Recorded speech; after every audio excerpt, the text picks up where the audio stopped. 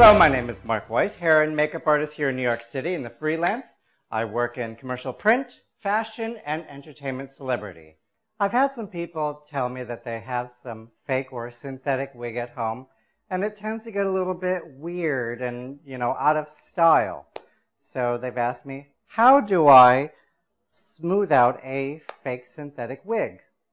So the best thing that I'd say is, obviously don't have it on your head. My model Kat has her wig on today, just as a demonstration. But what you would want to do is you want to have it on a head form.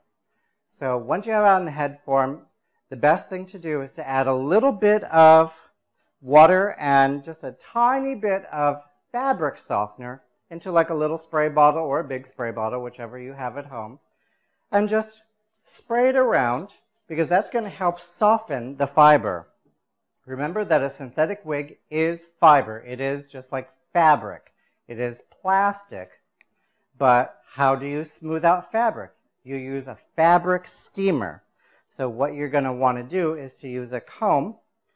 Make sure that all your knots are out and into the actual style that you're looking for, that you want to smooth it out. And remember, this is on a synthetic head, not a real head, because you can burn yourself.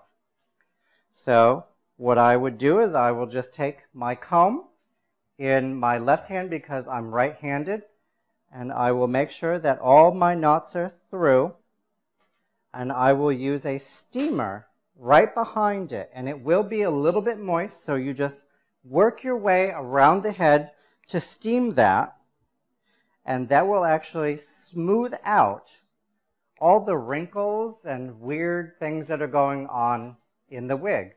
And that is how you smooth out a synthetic fake wig. My name is Mark Weiss. Thank you for watching. We'll see you again soon.